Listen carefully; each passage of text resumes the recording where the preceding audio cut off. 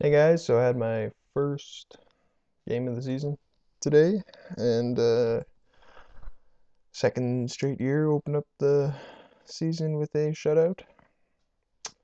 I think I made about 25 saves, give or take a couple, but won 8-0.